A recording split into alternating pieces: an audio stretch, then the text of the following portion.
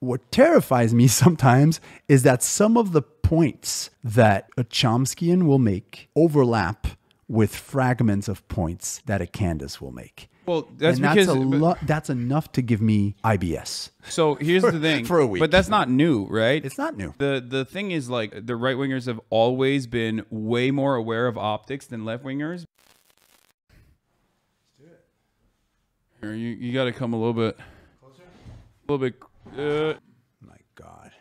Boom. I'm looking at the chat. I remember from last time you were like, "Don't read it." Yeah. Oh yeah. No, it's always a mistake. No, I'm seeing some. Dave is looking like a fashion-aware version of yourself. I've been, you know, you went to Coachella. I went to Coachella. You were rocking some incredible fits. I was rocking some fits. I got blasted for it being ugly and then also it being too expensive. I bought a Gucci shirt. You own any Gucci shit? No.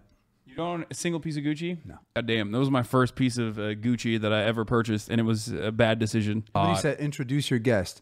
I'm Dave from Chromeo. Dave 1 from Chromeo. Yeah, we got Dave 1, David Macklovitch in Turn the up building. Dave a little bit. I'll move closer. Hold on. But I can't be reading all this because it's going to drive me crazy. Oh, yeah. It 100% will drive me crazy. So what was your Gucci gate? I mean, so I'm assuming, let me guess. So I'm assuming that you've got some people calling out the paradox between your radical leftist views and the fact that you're wearing a $1,100 shirt at Coachella, right? Yeah. Yeah, 100%. And so how do you clap back to that? Well, one, I'll let you finish typing. How I clap back to that is the same as, like, I've done other, ridiculous commodity consumption purchases before, and it's always the same shit. We're sitting in one. I mean, this house is, this house is, I mean, I think it's nice. It's a normal house. Yeah. You have a nice house. You have a very nice house. I sold the LA house, but it was very nice. Well, I'm just talking, like, it's very well decorated. Oh yeah, that's my brother's place. Wherever you stay, it's very well decorated. So for me, it's just like, the reason why I got it, the reason why I got the shirt was because I felt very, I felt insecure. I had another shirt that I had on that morning, and like everyone is dressed to the nines. You know how Coachella is. It's about like, of course, it's literally about like, getting, showing up and like influencing. It's not about the music at all for the most part. Unfortunately for people like me, but okay. Yeah, I mean, for you, it's about the music. You're an artist, but for me and for others, it's more so about, influencer shit, being, taking photos with your outfits or whatever the. Do you want anything to drink, by the way? I could get something, but finish your story. I'm at, because it's, I think, I mean, I don't follow, I mean, people should know that we're friends. Yeah. And that, I think safe to say we have a lot of mutual respect for each other and we have. And we have similar opinions on a lot of matters. Definitely. We can get into that. But I don't follow, the controversies surrounding. Yeah, you're a normal person. That's why you only have the Chromeo account on Twitter. And I'll see like when there's a big article and I'll hit you up, bro, I'm so proud of you, blah, blah, blah. But I don't follow, the attempted takedowns or whatever, all that stuff. So, but I'm assuming, some people call out what they see as a paradox. So I wanted to see kind of how you reacted to that. Well, first of all, somebody goes, wait, he's 43 years old.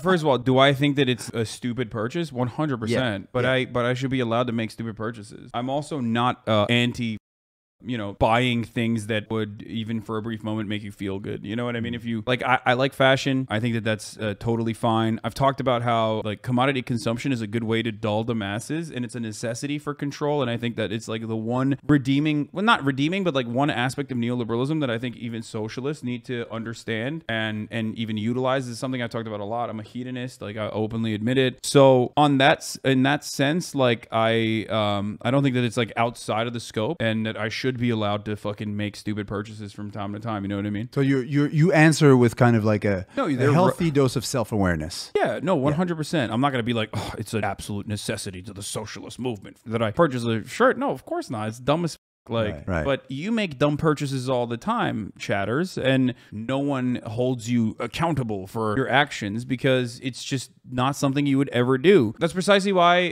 what do you call it? Most people would never do this to other celebrities that they appreciate and enjoy. One of the things that like actually made me really upset was there was someone who was like, Hasan is a bad person. Like literally, they said like Hasan. A lot of people were saying that. Wow. But they were literally saying like, there's another YouTuber who also has long hair. And they were basically saying that Mark, what's the name of the YouTuber chat? There was a tweet basically, someone saying like Markiplier, who's like a very nice YouTuber, very kind gentleman. Markiplier is what Hasan would be like if he was a good person, but he's like a bad person. I was like, what this dude's like way richer than me. You know what I mean? This dude's worth $38 million. And you're saying like, if your metric of why I'm an evil person is because I have money, okay, and I spend it, then how the fuck are you going to compare me to someone who's like way wealthier than me and say they're a good person in comparison? Like, I think it's okay to say that you hate this kind of consumption. Like you despise it personally. That could be your thing. That's one thing. But to say that it's like, it shows hypocrisy or you're a bad person or, you know, I'm evil or anything like that,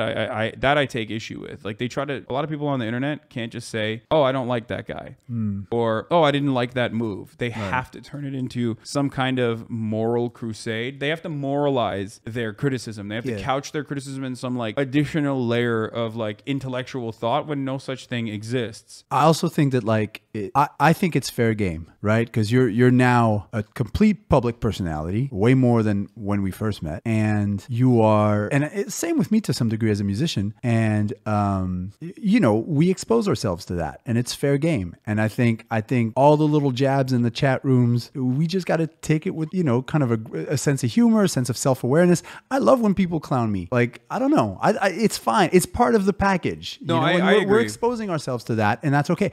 There's, you know, I grew up immersed in French culture because I grew up in Montreal and I looked, this dude goes Waldo looking, bro, I am Waldo. So I grew up in Montreal, Canada, and there was a lot of exposure to French culture. And my parents are, well, my mom's from Morocco. So, you know, we grew up like kind of reading French media and following French politics, which I'm also doing right now.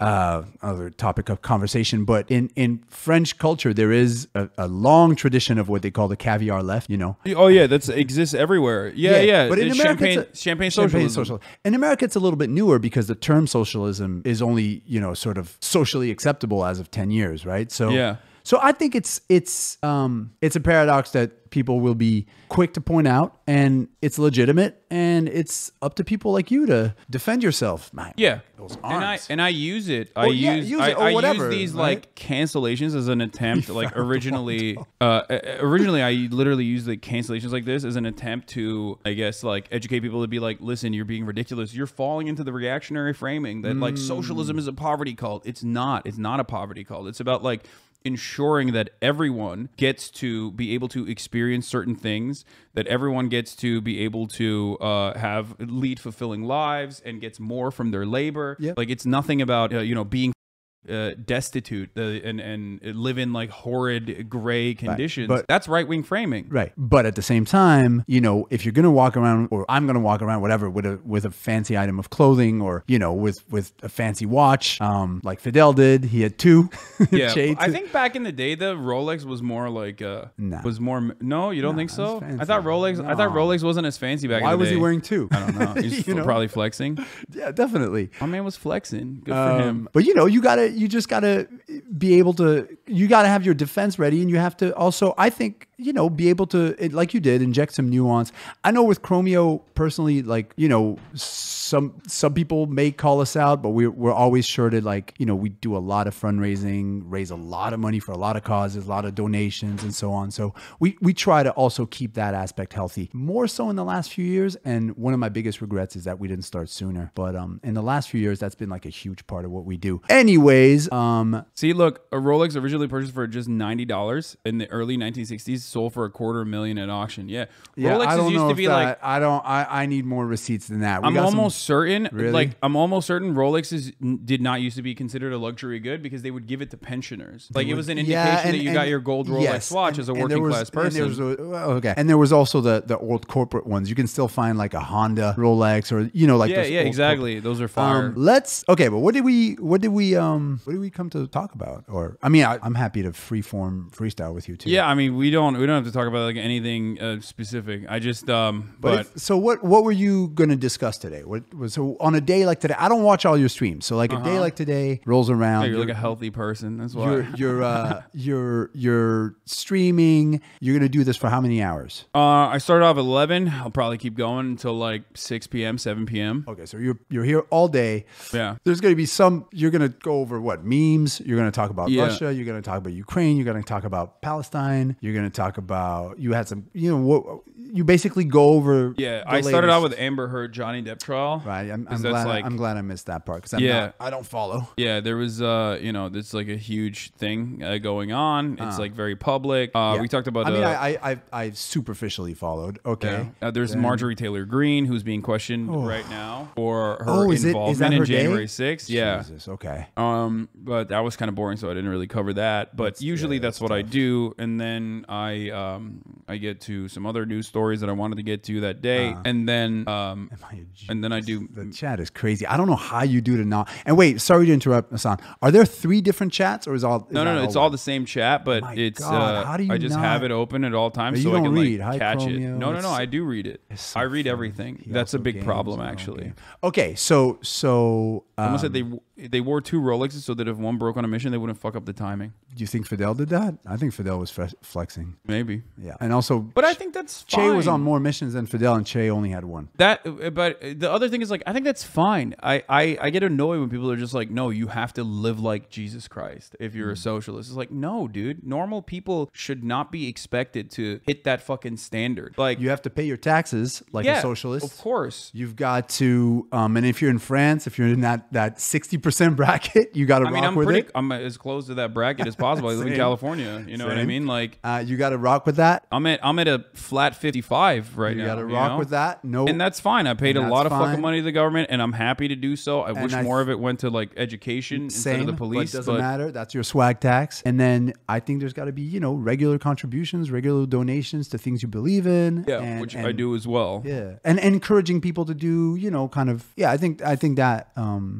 I think that's a big part of it. All of that I do already, but of course people don't care about that. There's just a lot of people who are basically like they hyper focus on. I have multiple hate watching communities at this point. They're just like hyper focus on everything I do that like can be used against me. Sure. And originally that's it was also a fair game. Originally it was a joke like that my editor posted, being like, "You guys call this guy a socialist? Like, look at how expensive his shirt is. He's on a private jet." And like the private jet photo should have indicated that it was a joke because it's like from 2018 when I was doing an award show immediately after Coachella. So they were like, "We have a private jet that's flying out if you want to hitch a ride." Looks so Middle Eastern, somebody said. I'm half Moroccan, and my dad's family is originally from Ukraine. Like a lot of Ashkenazi Jewish people. Yeah. But basically, that was what popped off, and people were like, "He's riding in a private jet." I'm like, "Dude, I'm a normal person. Like, if someone is like, a normal person doesn't ride a private jet." No. In 2018, I was an even more normal person. If someone was like, "Do you want to hitch a ride in this private jet?" I'm not going to be like, "No." So you never think about I hate that word, but you never think about the optics. The optics. In 2018, fuck no. No. And even now, if someone was like, "Hey, there's a private jet that is like taking off this airport," you want to hitch a ride? You want to hitch a ride? You're gonna say no to that? You're gonna be like, "Sorry, no, I'm a." Can I be on? Okay, I have. So I'm just being honest. Yeah, I would 100%. well, you got take places to be. Have you? I don't know how you grew up. I grew up in a fairly modest family, and there are still spaces or experiences that make me uncomfortable, or where there's that does happen. Sometimes I have to I don't know. I have to DJ. Let's say I DJ at like Surf Lodge in Montauk. I've been there. You've been there. Sometimes the vibe is like. I agree with that. It's very Aspen, and I've also played live at Aspen a lot, and I 100% agree with that. It makes me feel weird. Like I remember overhearing conversations, and being like, I think a younger version of me would have felt very, very excluded, and I'm still uncomfortable, and I still want to see everybody's tax. I want to see their tax filings. That makes me uncomfortable. Anyways. I 100% agree with that. So whenever I'm in circles like that, as a consequence of what I do, or my friends are like, "Hey, let's go to dinner" or whatever, because I have a group of friends, and we've all gotten older throughout the years, and some of them have become very successful financially, right? Yeah, financially. And I'm 30 years old. It's like normal. We were all broke as couch surfing, 10 years ago, and now these motherfuckers are wealthy as shit. And those people and the conversations in the conversations in their group of friends is disgusting, is abhorrent. They're all like not my friends, but like their friends are in a lot of instances like very close to Republican if they're not just straight up Republican. Right. The one that kills me is fiscally conservative. Yeah, I'm socially liberal, but fiscally conservative. That's the like, word. That's the one that kills me. You're just conservative. So that stuff is. I saw that. Some of these chat comments are funny. Like I mean, that's why you gotta steal their jokes all the time. They love it when you do that. Just steal their jokes and say everyone it as is though it's fiscally yours. conservative. I'm not fiscally conservative. I don't like that. Yeah, anyway, me whatever. either. So I do see what you're saying in that front, but like I said, if I like having an opportunity to be on a private jet, like I'm gonna take it. You know, it's like super easy method of transportation. I've only been on one once. See, honestly, there you go. So you went on a private jet too. One time for a cancel gig. him. Okay, cancel me. There's a story. We were gonna miss our gig, and we were like, gotta go to work, gotta try to make this. But I don't know. I've never chartered a private jet. You know what I mean? Like I would not do that. I don't think. I'll put it to you like this. There's a lot more substantial things that I would base my judgment of someone on than whether or not I see him on a PJ. Yeah. But it was also a joke regardless because it was like from 2018. It wasn't like I flew in and my hair was like so different too in the photo, but people didn't care. They were just like, fuck you. I also want to call out something. There's something I read that I actually like. Somebody said, I'm fiscally conservative with my little money. And that actually touches me in a weird way because I remember when I was like an academic, I had a $17,000 a year stipend and that's what I was living on. And you can bet that I was fiscally conservative. I didn't want to pay any tax. So like there's also something, again, this self-awareness, there's something very bourgeois about us. And we have to admit it about us being like, I'm not fiscally conservative. Tax me 65%. That means that you have enough to live on your 45 comfortably. Yeah, no, for 35. Sure. Sorry, my math was wrong. No, I agree 100%. Okay. But that's why, I mean, the tax system is regardless, like you're as a percentage of your like end of the year earnings, the percentage that you're paying as a working class person is incredibly high in comparison to like Elon Musk. Correct. We should talk about who pays nothing. Be my guest. And is awful. And you know, when that mother like fiscally conservative, I'm like, you piece of shit. You're especially because his entire empire is built on subsidies that he has gotten from the government. There's not a single business that Elon Musk has operated since PayPal that doesn't heavily rely on the government subsidizing it. And we should appreciate what he does, right? Normally, like theoretically speaking, renewable energy guy, right? And I want government subsidies to help out renewable energy rather than the 85% of subsidies going to fossil fuel industry. Yes. I should like that. I should like that. However, in theory, but when Elon Musk is such a piece of shit, so awful, so relentlessly awful, and like talking about how like taxes are bad or whatever. I'm like, motherfucker, they funded your business and still continue to do so. Yeah, it's just very, very, very frustrating. Yeah. I mean, there's the entitlement, the hyper capitalist impunity. There's the trolley discourse that's so corny. It's hard. It's very hard. Yeah. So go ahead. You want to and then unload. The workplace abuses and all that stuff that comes out. It's hard. Yeah. I have trouble. Go ahead. What else you want to say about Elon Musk? No, I feel like he's the what? Go on. Good. No, go on. Unload. Say what you want to say. No, everything Elon Musk businesses do is possible without Elon Musk. Of course, he's a CEO. CEOs are not necessary for value. CEOs don't add value. Labor adds value. Without labor, there is no value. Without the CEO, you can totally still have value. The persona bothers me a lot. Yeah. The narcissism and the persona. He's the inventor. He's the Tony Stark. But he didn't even invent. Like exactly. I heard this thing about Tesla where like it wasn't even. I mean, I don't know. It was a company already. It was an EV company that he bought into that he like literally forcibly kicked off the actual founders from. Yeah. And then now he acts like he invented Tesla. Like he invented it. He invented the cars. If you ask his fucking simps, they literally act like he invented the Tesla when he did not. What does your audience think of him? Oh, they hate him. Okay, right. Yeah. No, I rip into Elon Musk all the time. I do not think he's a good person. I think he's a very bad person. I think he's the perfect manifestation of like everything that is wrong with capitalism. With late stage capitalists. Like the way that he operates, the way that he presents himself, the way that there's so much admiration associated with him. The megaphone he has. The political discursive legitimacy he has. Yeah. And also, perhaps worst of all, like, and you kind of see a part of this with like the NFT craze. There is this weird thing about like being financially associated with a person, with a brand that adds into like the parasocial relationship that you have, where like people have also bought into Tesla. So they value Tesla's success and they want Tesla to continue being successful. So it like doubles down. So it might be the early infatuation with Elon Musk and the brand that he's created for himself that gets you into like loving Tesla as a brand, but then you buy into it further. So now you're also financially vested in its success. And a lot of people that write about Teslas and EVs are exactly like that, which is a big problem. So they continue this cycle of like positive PR for Elon Musk no matter what happens. I'm no longer a PhD candidate and lecturer for chat. I heard, so it's chat and not the chat. It's just, you just go I just chat. say chat, yeah. No article. Okay, gotcha. Well, chat, I am no longer a PhD candidate and lecturer, but I was.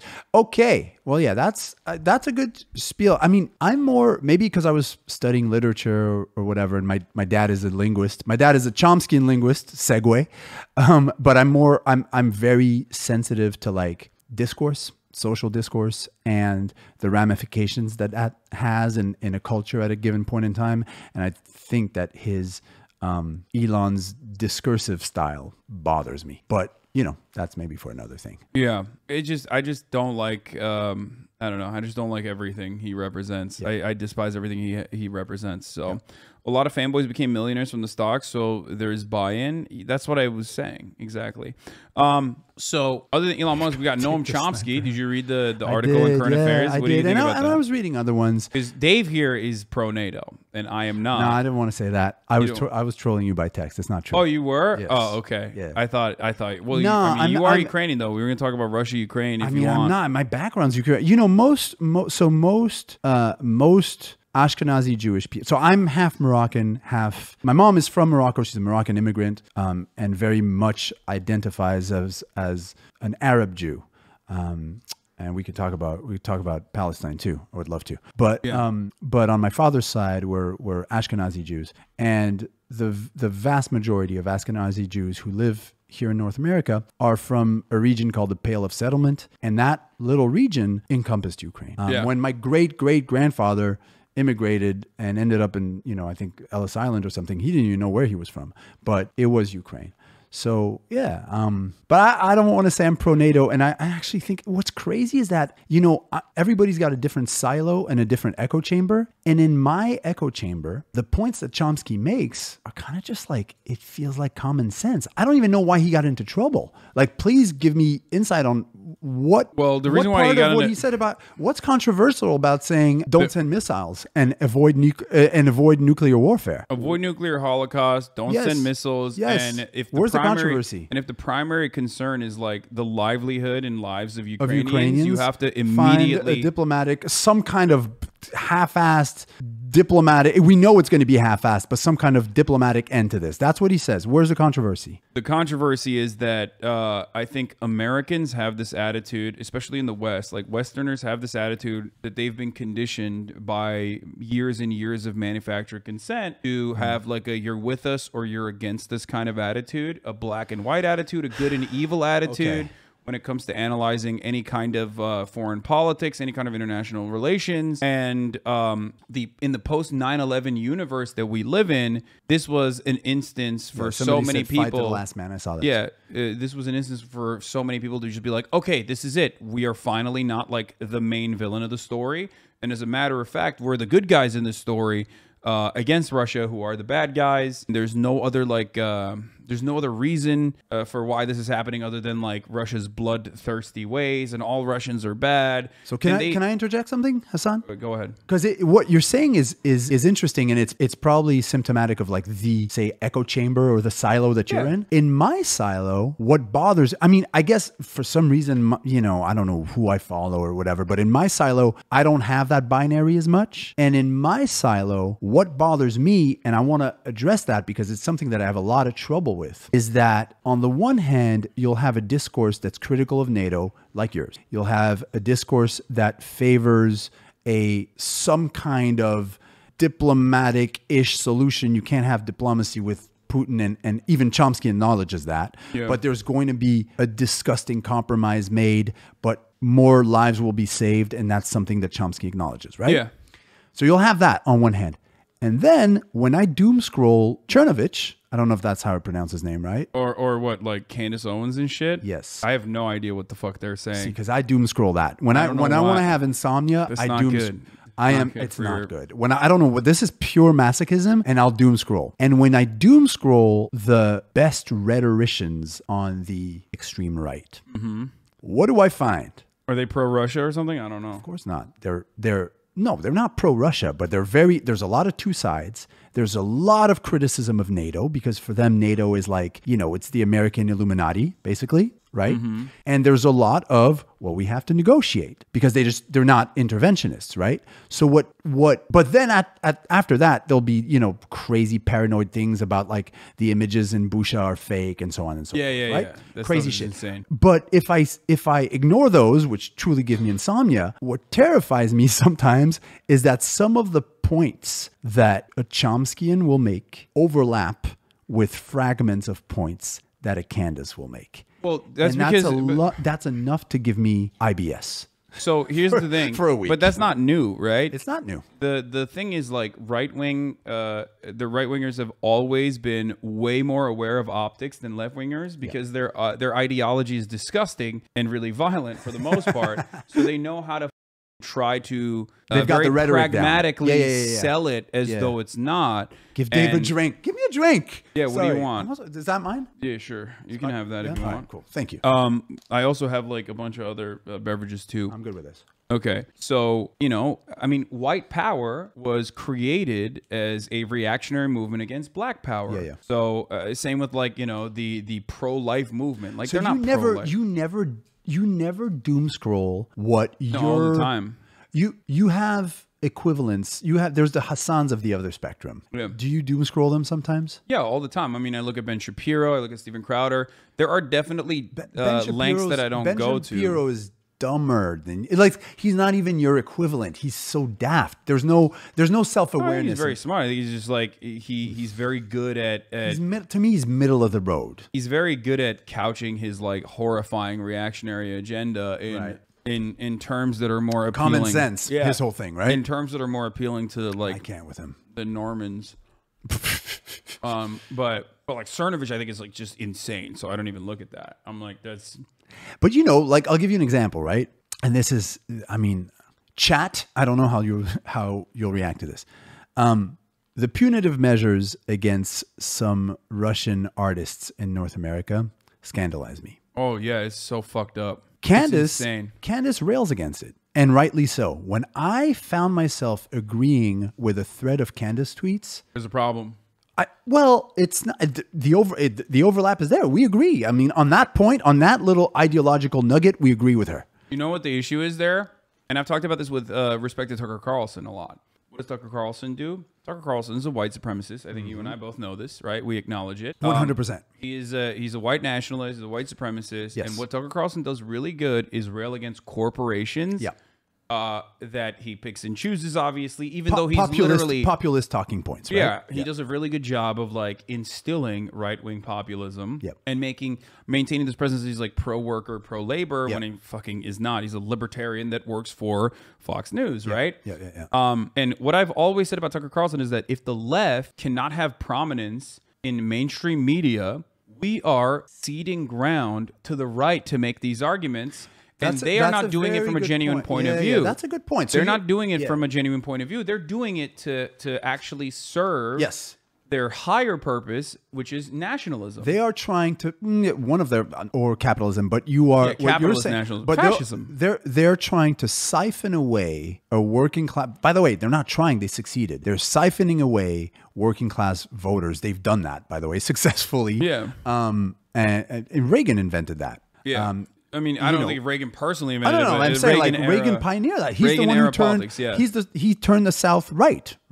Yeah, there's and we're seeing it happen again in the Rust Belt. Anyways, point is, I agree with you. What I think is important to me is that the criticism that we articulate, let's say if it's in the Chomskyan way, right? So we want it's going to be a painful diplomatic-ish solution to this conflict, but that's what it's going to be if we don't want nuclear destruction, or if we don't want Ukrainians to keep being senselessly murdered, right? But what we voice, or if you voice a certain criticism of NATO, I think it's our duty to do it in a way that is radically different than the Chernoviches or the Candaces or the populist right-wing hypocrites. That's my whole thing. I feel like you didn't listen to what I just said. No, I did. No, I agree. I'm thinking of like how to do that, how to best do. Well, that's why I doom scroll. That's why I doom scroll their shit, because I'm like, I want to see how they say it, so I could say it different. And the frustrating part about that, however, the frustrating part about that is that like I think because of the way that people, because of the approach that people have to like covering these sorts of things, the good evil dichotomy that I was just mentioning. Yeah.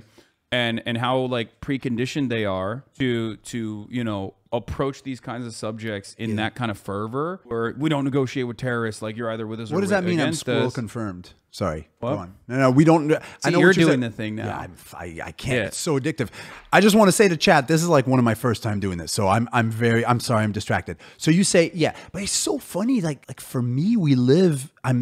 My feed or whatever it is so post dichotomy already, that I'm like, so, and that my day-to-day concern is basically, all right, this person's criticism of Israel is actually rooted in their personal anti-Semitism, and this person's criticism of Israel is absolutely legit. Their 140 character tweet might be almost the same. Yeah. How do I tell one from another? That's the world that I'm living in. Total post dichotomy molasses. Yeah. No, you're PDM. It's just you can't. There is like sometimes it's virtually indistinguishable, yeah. especially because like I said, there's a big error in the liberal side, which dominates mainstream media, that refuses to allow left-wing perspectives to be heard, which is why the only time you hear any kind of sentiment that is critical of Israel, you only hear it from reactionaries who are like anti-Semitic, and that's why they're like, oh yeah, why are we giving money to Israel? You, because Jews control our government. And it's like, well, no, but so for the average liberal, for the average like normie who doesn't care about this sort of stuff, who hasn't thought about this deeply, it's virtually indistinguishable, because the only times that they've heard it is from anti-Semites. It's hard, but the same with like anti-NATO sentiment or anything like that. They've only heard it from Cernovich, so they're like, what the this guy's supposed to be a leftist. He sounds like Cernovich. What is this? And that's what keeps me up at night. It's that overlap in discourse. But you know, and I've talked about this before, because one of the reasons, you know, I think that we became friends is that we're both from kind of like hybrid backgrounds, right? Yeah. And Mena Boys. Mena Boys. I know. Yeah. Mena Boys.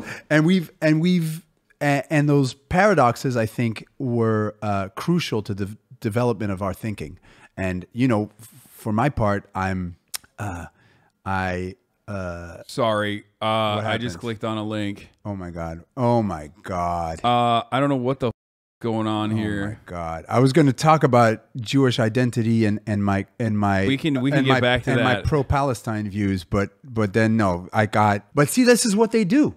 We're about to talk about something smart, and then Madison comes in. We'll continue. No, let's go. I want to see what happened. No. Let's continue with what you were going to say. No. It's more. No. What you're saying is more interesting. We've also had this discussion before about the Young Turks in 2017 or something, back when way back in the day. It's possible to be attached to your Jewish identity, to be as Jewish passing as I am. I'm not religious, but culturally, I'll say I'm Jewish. It's also very possible for someone like me to be extremely sensitive to anti-Semitism in North America and in Europe, and at the same time, in the same breath, to be unconditionally pro-Palestine. That's like in its foundation, a lot of like Jewish leftist movements literally were radical communist people. You know what I mean? Yeah, the Bund. Yeah. There's a lot of that in old school New York. Like anti-Nazi, anti-fascist, unconditionally for obvious reasons, and like what it is turned into because of like a lot of Zionist lobbying and you know, various shades of Kutchnerness. Yeah, there's a lot of reactionary groups that were able to take over the entirety of the discourse and present it as one way. Bundism, somebody was like, okay, they know what that means. You're right. And also, you know, even Zionism has different significations throughout the eras and different shades of it. Unfortunately, now the practical meaning of it is something we don't identify with. Or at least when I say that was the royal we, I don't identify. It's turned into just the complete evisceration of Palestinian life because it's like unmanageable to survive alongside it. And that's why you hear people that literally say stuff like, oh yeah, you want Palestine to exist. That means you want all Jews to die. You want, you hate Jews. Yeah, it's very difficult to have that conversation. Yeah. Dave, do I listen to T Grizzly? I do. Yeah. In France, the media tries to put Muslim against Jews everywhere. Everywhere they do that. Yeah. But it's like, for someone, it's if your identity is hybrid like that, right? Like if you're, my mom, it's French and Arabic. If you see what she looks like, she looks like she's from Lebanon or Syria. She doesn't have any real personal relationship with Israel. She went from Morocco to Canada. All she wants is to go back to Morocco and listen to Arabic music. You know what I'm saying? Like those identities exist. And for someone like me, it's both possible to be attached to Jewish cultural identities to a certain degree. I don't rail about it all day. And to be sensitive to anti-Semitism, to acknowledge its existence, but to say that in the bigger scheme of things, the Palestinian issue is something that we must address. Anyways, and often don't, and it gets it completely gets like pushed aside, cast aside. Unfortunately, what do I think of the French elections? That's a whole thing too. Yeah. What do you think about the French elections? Mélenchon had a good shot, but once again, I think something I read about him actually that kind of connects with what we talked about before. He didn't have a good shot. I mean, he was whatever. No. I'm saying he had a good shot of at least defeating Le Pen to make it to the first round. I mean, he was very close. He was like within 400,000 votes or something, which is nothing, especially when you think about the coalition of other like supposedly leftist social democratic groups that basically ran against him as spoilers to ensure that it was a Le Pen versus Macron But see, for instance, this is. I mean, I'll give you another example. Like, I hope I'm not butchering his name, but Jeremy Corbyn. Yeah, I love Corbyn. I know you do, but see, me, there's certain things where like there's a little anti-Semitic rub. There's things. No. I don't think Corbyn's anti-Semite. Okay, all right. I think you got whipped up. I think you got whipped up with the media frenzy against him. No, I didn't. There's certain, but you know what? I'll give him the benefit of the doubt because at the end of the day, I want more politicians like that in the world. So, but there's certain things. Anyways, in terms of why do you think that? Why do you think Corbyn's an anti-Semite? I don't think he's an anti-Semite, or has like anti-Semitic characteristics. No, it's not even that. It's if you take that little piece of discourse. First of all, his pro-Palestine stance is probably demagogical as well. What do you mean? He's doing that to kiss ass. No. He's if you look in his history, you'll see. Yeah. I don't think it is because he is like always. He was anti-apartheid. Like he's always been an advocate for marginalized people all around the world since day one. Like I think his biggest faults, his biggest failures was being stuck at the leadership of the Labor Party at the time, dealing with splinter infighting within the Labor Party, which came out was like literally using the anti-Semitism discourse against him to destroy him. Maybe this is me being a fragile Jewish snowflake. No, that's not what I'm saying. Maybe that's what it is. Maybe I'll be open to. I'll take it. No, I don't think it's that. I think it's just when you have overwhelming amounts of information that from every facet of media saying a person is one way, it's very hard to overlook that. I know better than that. I'm a big whatever. Anyways, but I read something in the French media the other day, and it's a word I never heard before, an expression I never heard before, and they call it red brown, rouge brun. Oh, red brown alliance. Yeah. And that's the expression they use to denote the socialist positions that have a dangerous overlap. No, that's bullshit. I know what you're saying, and that's a real thing. Like kooks engaging. No one is above propaganda. Somebody said that. I like that. That's honest. Yeah.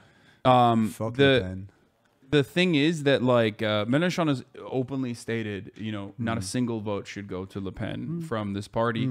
And I think the reason why they're trying to present it as such is because, once again, I think that anyone that is even a social democrat, or anyone that is like a legitimate social democrat, or anyone that's a communist, anyone that's a socialist, is seen as like an actual fucking threat to the established capitalist order, and therefore will be disparaged in any way. Like, no matter what you do to these people, no matter what you say about these people, they will fucking, it's fine. It's justifiable. It's worth it because... Let's backtrack, right? Let's back. The people who guide your political beliefs, which is normal, regular, working class people, folks. They don't give a fuck about anything we just discussed. Right? Yeah. They want a job. They want benefits. They want safety. They want stability. Do you feel like the ideological discourse on the left, and sometimes the culture wars that go with it, is alienating these people and is forcing them to be like, you know what? These people, these liberals annoy 100%. Me. I don't relate with them. I just want my job at the power plant or wherever it 100%. I agree. Yes. Isn't in the absence that's also what keeps me up at night. Yeah. In the absence of labor militancy, in the absence of real organizing, in the absence of clear, consistent policy positions that one side is advocating for and championing. Policy positions is key. Yeah, you're going to get wedge issues that Republicans, oftentimes reactionaries, create. They love them. To focus their POV, to focus everyone's POV elsewhere. Yep. They're creating battles where no such battle should ever exist. Abortion is a great example of this. Obviously, there's like a super vocal minority of Republican voters that are active voters and in the base that care about abortion. But outside of that, like 30% of Republican voters, which is a fraction, right? Abortion is pretty much a clear-cut, open and shut, super precedent in the Supreme Court. 75% of Americans have consistently polled over and over again and have supported Roe v. Wade as the law of the land.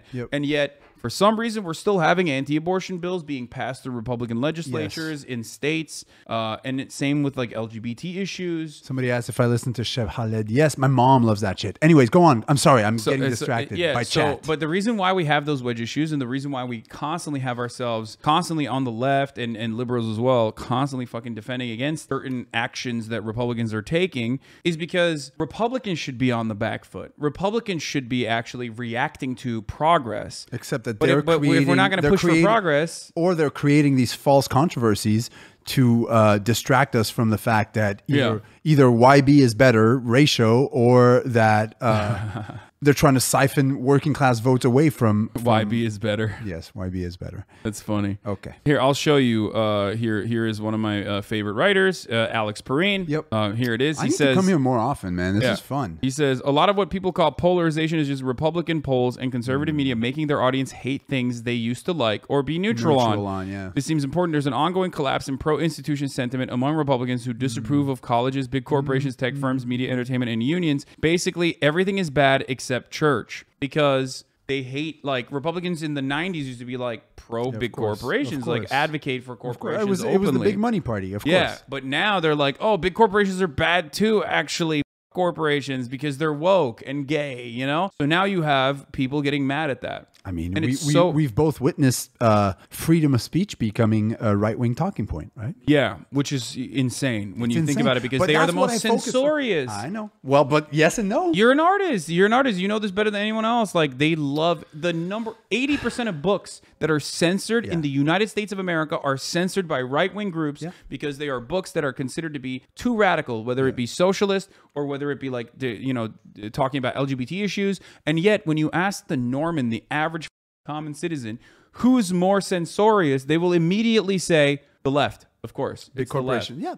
Big corporations are the left. Yeah. And it's clever on their part to, on the one hand, want to ban, social justice books, and on the other hand, to say that they advocate free speech in the face of big CRT, because CRT is damaging. So that's why that kind of censorship is appropriate and justifiable. And so to go back to what we were discussing at the very beginning, what keeps me up at night is those paradoxes. Like the binary, to me, we're way past the binary. We're in this world of like absurd paradox. All right. I mean, they're projecting. You have to agree. No, I think so. I think they're just like, they're very good This is one of the best guests Hasan has ever had. Thank you. I'll be back. I like doing this. When I come, why don't I come whenever I'm in LA? I can come hang out with you. Yeah, for sure. Because actually, this discussion makes me feel better. Because we're all siloed in echo chambers, and my echo chamber drives me crazy, especially when I start doom scrolling right-wing discourse to see if, God forbid, there's something in there that actually resonates with a talking point I have. Like, you can't match yourself. You can't match yourself against like charlatans who routinely use anything and everything to propagandize their deeply nefarious and reactionary worldview. That's not something I do at all. I'm going to repeat grounded. that. That's going to be my mantra. Yeah, that's just, I'm grounded within dialectical materialism. I believe what I believe in because I apply materialism. Dialectical materialism. Yeah, but that's from the 1800s, bro. No, I mean, it doesn't. I mean, I know. It's like there's an application for it still, though. It's not like I'm not saying I'm like following Marxist thought as though it's a dogma. Don't you think that the problem with the prominent cultural leftists in America right now is that they're too dogmatic 100%. and not aware enough of the paradoxes we're talking about? No, I think that there's an issue with dogmatic thought in every kind of ideology. Yes, for sure. But only one kind of ideology matters to us because it's ours. So yeah. let's So no, there is definitely that for sure. I mean, but I think that the left overall is so feckless and ineffective in the grand scheme of things that like I don't even think about people being like, oh, you're not following the theoretical applications of Marxist-Leninist thought. Like I'm like, okay, off. Like you're off. I'm wearing a Gucci shirt. Let me go to Coachella. Well, that's not even. I'm chasing after a 7-foot girl right now. 7-foot girl. Yeah, no, it's just like that's not something I concern myself with ever because like I find that to be. I find that to be like a strange thing to ever focus on because of how little meaning there is there. It's just they have nothing. There are no like real Maoist third worldists in America that are making an impact in policy. They're functionally non-existent. Yeah, right? Of course. Whereas white supremacy and white supremacists and right wingers and reactionaries are in our the Supreme politics. Court. Yeah, exactly. All the way up there. All the way to the top. So I only focus, I focus my efforts on like, people that do matter and not just like random weirdos. Man, there's so many dope questions. Go ahead, you can answer. No, it's fine. I got to go to the studio. But are you about to leave soon? Soon. This is fun. Somebody said I look like a version of you that doesn't work out. I do yoga, okay? But maybe we'll do a workout stream. I mean, what happened, dude? What do you mean? When I first met you, you weren't this jacked. No. What happened? I was in better shape when you first met me. I think what happened find you're in worse shape now? I was in better shape, and then I got really fat over the course of COVID, and now I lost it. And so now I'm just like I'm still bulked up. I have residual bulk from being. But so did you work out every day? Yeah. I see. All right. Yeah, but I used to work out every day back then too. Always worked out every day. Yeah, you've always had that thing. Yeah, for sure. He ate all the cookies. That's true. I did eat a lot of cookies last night. What were the memes you wanted to look at today? I want to look at some memes before I dip. Before the memes, I wanted to show you the thing about the industry. I think that. Oh yeah. That's definitely something because I can't like. A little bit. Sure. So I hope chat will be. See how I say chat and not chat. No, it's good. You're doing a good job. I'm doing good. You're right? already killing it. Great. So this is Chloe Bailey. Wait. So I hope chat is interested in this because we're veering away. No, it's still about capitalism, though. It's got capitalism. And how exploitative the music industry is. Let's go. So this is Chloe Bailey talking on this podcast or the show, talking about something that I was made aware of like a while ago. I have some artist friends, and I was shocked when I found out that like some of these top artists that you see are not exactly as like wealthy as you would think they are, even though they are generating a fuckload of wealth for others. Yeah. And she basically nails it right here. A lot of people, fans, viewers, listeners, they don't really know about the music industry. Like, it would shock them to learn that this is part of the process, right? We just be like, all right, where's the music? Let's go. You can create music all day long, but it's like, especially if you're signed to a label, you can't control your release dates or when things get released. Also, 26,000. Musicians don't make a lot of money in the music industry. That's why you see a lot of people, they have brand deals and brand sponsorships. That's where the coin comes from in touring. But like music itself, you're actually losing money. Wow. Yeah. Ain't that crazy? Oh my God. You want to know something else? Yeah. I learned this because I would produce Sis and I's records. Producers outside will get paid a huge lump sum, but because I would produce Sis and I's records, I couldn't get paid because I was the producer within the group. Now hold up. You're doing the same work, but not getting a dime from it because it's your own music. Yes. Now how does that make And sense? also, like, I don't know if it changed within Grammys, but you know, like how they have Producer of the Year. I learned it from Imogene Heap because, you know, she produces a lot of her stuff. So does Grime, so does Bjork. They couldn't be contenders for Producer of the Year because they were the ones producing their own bodies of work and not for others. And notice how those are just the women I named. Wow, I had She's awesome. no idea. The good thing is that even though you do lose money in the music business, you get a coin from everything that comes from the music you're making. So it's like almost the music is almost like the ad. You know what I mean? So it's a business, and sometimes it's sad to think of it that way, but that's why tours go big and everything. That's where you make your money and the big brand deals. So that's like a fact that not too many people know. They think it's like this huge high life thing. And It's crazy that to think that like Mr. Beast, for example, in 1 year. Who? Mr. Beast, he's a gigantic YouTuber, probably going to be like the biggest YouTuber if he's not already the biggest YouTuber, kind of functionally. But Mr. Beast, I don't know who that is. he made I think $56 million last year, like just in 1 year alone. Yeah. And that amount of wealth that he was able to generate as an influencer, as a YouTuber who does like numerous other ventures as well. That is unimaginable for an artist, right? Like, would you say that's like you have to be like a fucking world-changing artist, and not even like I don't think John Mayer is making that unless he like sells his masters or some shit. He does tour a lot. He tours a lot. The tours generate a lot. I don't think it's 50. But like, think about that. I just mentioned John Mayer and Mr. Beast in the same sentence, and we don't even know if John Mayer makes more money than Mr. Beast in 1 year. Mr. Beast, you don't even know who the fuck he is. No idea. Everybody knows who John Mayer is, and that's precisely what I mean when I talk about this, where it's like influencers, YouTubers make more money than these like incredible artists that everyone thinks are like some of the wealthiest people on the planet, and that's because the industry takes so much. Yeah, they do. They do, and it's going to start changing. But you know, so I'll try to keep it short to not bore you or chat. But I think that the years from, let's say, 1999 to 2000, I don't know, 15, 14, were some of the most incredible years in music, both in terms of business, and I'll say why, or anti-business, and in terms of the quality of the music that came out. So like 1999 to 2014, piracy created this huge gap, and the music business wasn't selling. The music business wasn't working, and all the major labels were losing money. And, you know, of course you had Eminem that was selling records and Taylor Swift or whatever, but like everybody else, they were losing money. Piracy was so big. And I look back at that time as an extremely subversive period in the music industry. Because they were focused on art instead of money? Is that what you're saying? Dude, think about the bands that blew up. A band that like Arcade Fire or The Strokes, those like seminal indie bands that blew up during that time, they didn't blow up because of record sales. They sold brick. They weren't selling anything.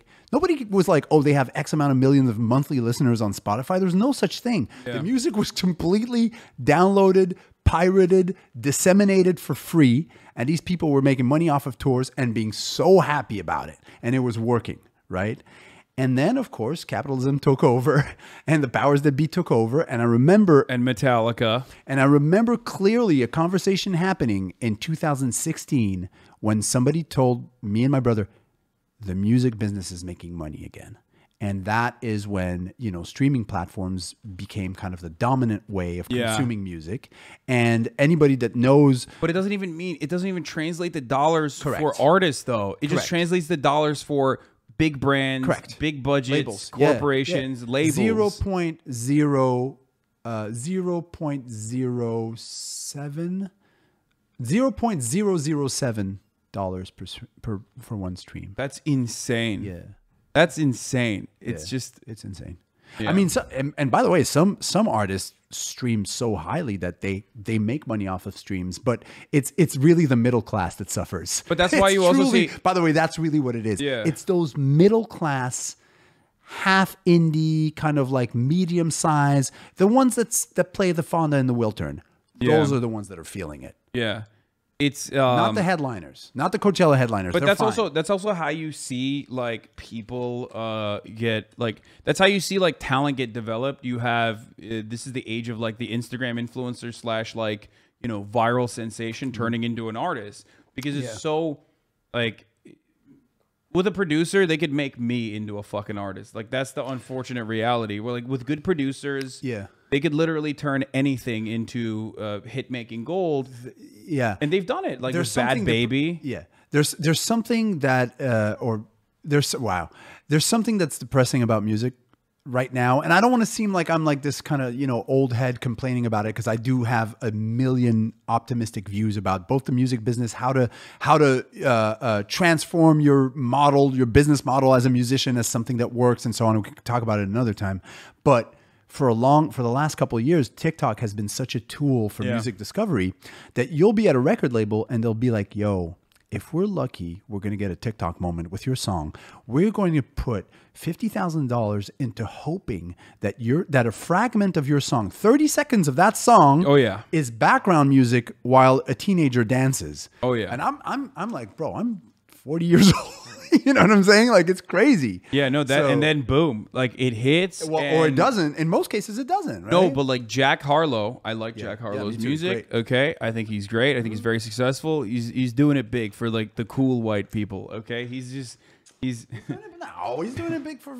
He's just dope. No, I agree. I'm just saying that, like, you know, white people were not having a good moment for a while now. Okay, and he's bringing it back. Right. So, but not in a bad way, in a good way. Right. So I love Jack Harlow, but his music is like, I feel like some of his songs are tailored towards that, and that's part of the reason why he pops the fuck off. It's part of the game. But then you have incredible TikTok success stories like Steve Lacy went platinum from TikTok hits without even trying. That's what I was gonna say. Like, it's just wild. Mitski, the indie singer who's incredible. She literally turned her phone off during quarantine, took all the apps out, and became a TikTok sensation. Unbeknownst to her, her friends were being like, "Yo, you're going viral." Doja Cat. But Doja's clever.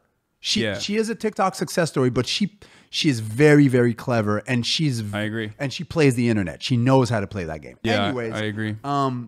There's a lot we could talk about with that, and it's insane. And we could talk about, but you know, we are in a period right now where the big corporations' hold on the music industry is massive. And when I'm talking about the big corporations, it's not even labels. It's Live Nation. It's AEG that puts on Coachella. We were just there, right? Yeah. Like the festivals, the venue, the ticket buying services, all of that. So, yeah. Or the people that are buying masters as equity. That's a huge thing. Selling catalog as equity. There's more guaranteed revenue stability with music catalog now because of streaming than in real estate. So you can say, okay, Bob Dylan, this is what your catalog earns. Here's a multiple. Just sell everything to me. All right, chat. I'm done boring you guys. I should buy some catalogs. What you're saying? Buy some of my catalog. I'm gonna invest with this streaming money. We'll make a deal. I'm investing in Chromeo, boys. All right. Well, thank you so much, Dave, for coming. This was awesome. We got to do this more often. 100%. I like those conversations, and I hope you go and you do what you do best. I'm gonna go to the studio. Thank you for having me, and peace, chat. You guys are fun, and you can make jokes at my expense. I love it. And do people know this is a socks off house? Shoes off house? Yeah, they know, because I yell at my friend Austin, who comes over, and he never takes his shoes off. I'm like, bro, take your shoes off. Respect. Hasan, this was so fun. Yeah, it's awesome. All right. Thanks for coming on, man. Hey, if you like this video, please subscribe and hit that bell so you don't miss out on any future videos. Okay? I should have done Batman voice. That's what I should have done. I should have been like...